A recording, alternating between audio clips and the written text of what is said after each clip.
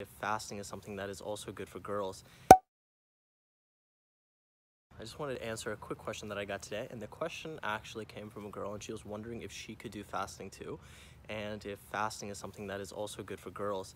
And I just wanted to answer that in this video because I thought it could be helpful for a lot of you. So, breaking down this question, the main benefits that you're going to get from fasting are allowing you to eat in a calorie deficit easier, right? So if you're eating less meals, you're going to have more calories to eat in each meal. So if you're somebody like me, or if you're somebody with a big appetite, then doing intermittent fasting may allow you to not think about food throughout the day and then just get all your nutrition in a couple of meals and keep things very, very simple.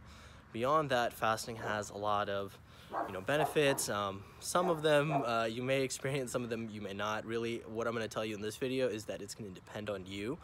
Some things that you're going to worry and look out for as far as fasting for girls versus guys is just making sure that you're not messing up your hormones in any way.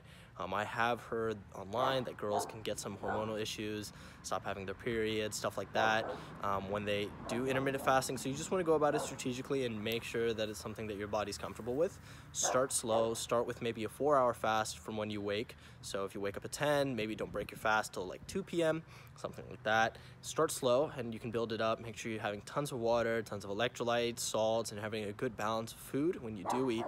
And who knows, you might adapt really, really well, and you might find fasting is, something that just blends with your lifestyle really easily.